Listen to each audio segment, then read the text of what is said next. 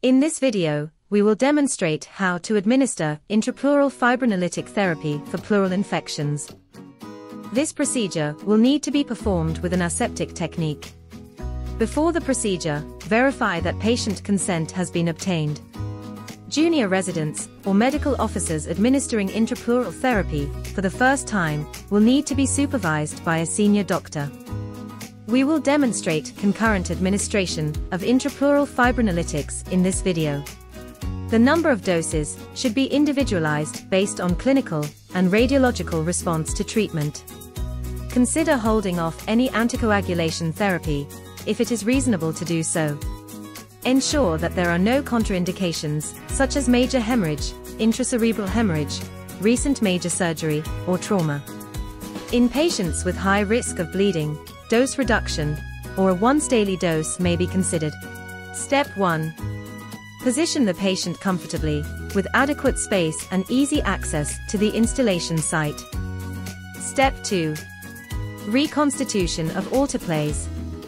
Put on a pair of clean gloves and remove the protective caps of the vials containing dry substance alteplase and water for injection.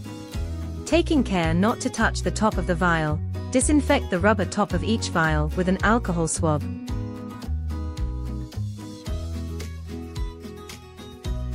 Remove the transfer cannula from its sterile packaging, and carefully remove one cap off the transfer cannula, taking care not to touch the end of the cannula. With the sterile water vial held upright and standing on a stable surface, puncture the rubber stopper vertically in the center of the vial with the transfer cannula, and press gently but firmly until flushed with the top of the vial. Remove the other cap from the transfer cannula. Hold the vial containing the alteplase dry substance, held upside down, with the center of its stopper directly over the exposed pin of the transfer cannula. Push the vial down from above, puncturing the rubber stopper vertically, with gentle but firm pressure.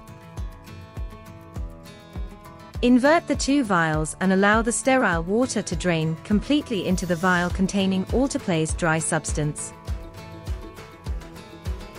After the vial containing water has been drained completely, remove the transfer device and the empty water vial.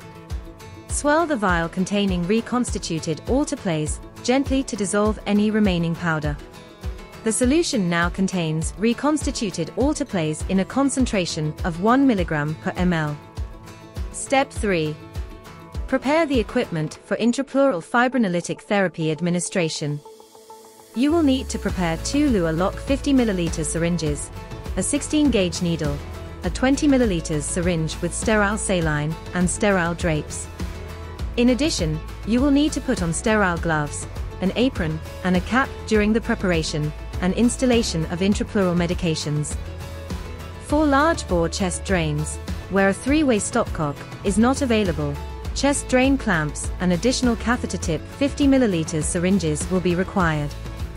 Step 4. Prepare the intrapleural medications. Clarify the dose of medications to be administered to avoid errors during preparation. In this video, we will be preparing and instilling 10 mg of alteplase and 5 mg of DNAse. With an assistant holding the vial containing reconstituted alteplase, draw out 10 ml of the solution into a 50 ml syringe.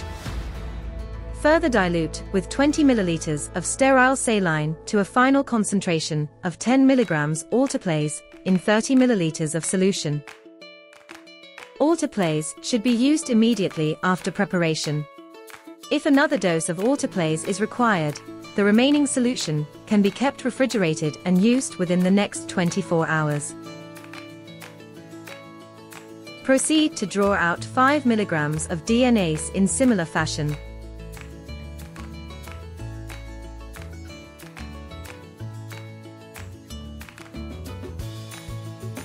Dilute this with sterile saline to a final concentration of 5 mg DNAse in 30 ml of solution. Step 5. Prepare and clean the access site.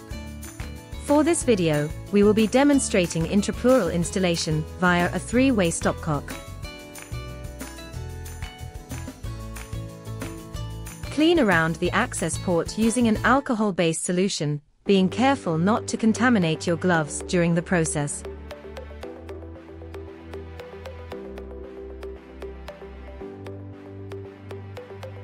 Place drapes around the area as required. Step 6. Administration of intrapleural fibrinolytic therapy. For this video, a 3-way stopcock with a 1-bar valve is used, as shown in the diagram on the left. For this configuration, the direction that the valve is pointing towards is off.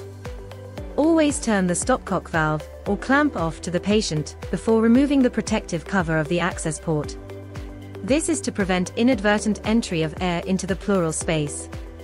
After the syringe containing saline or medications to be instilled is connected to the access port, turn the clamp off to the underwater sealed drainage system, as shown on the diagram to the right. This will allow you to instill saline or medications into the pleural space. Remember to turn the clamp off to the patient before removing the syringe. For large bore chest drains with no 3-way stopcock available, you will need to clamp the chest drain proximally, in other words, nearer to the patient, before disconnecting the tube and attaching the catheter tip syringe. The clamp can be removed once the syringe is connected securely, and medications can then be instilled. You are now ready to administer the intrapleural therapy. Turn the 3-way stopcock valve off to the patient.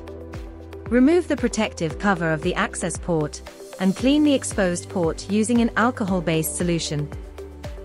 Connect the syringe containing sterile saline.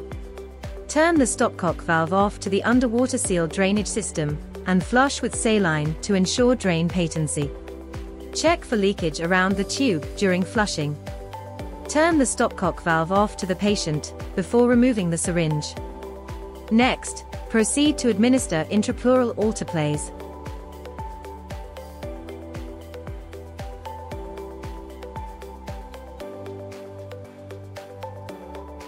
Again, turn the stopcock valve off to the patient, before removing the syringe.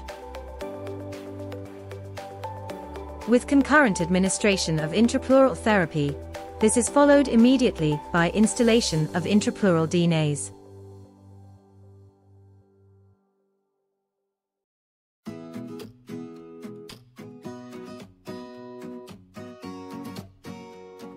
Finally, flush the chest drain with sterile saline to ensure complete installation of the administered intrapleural therapy.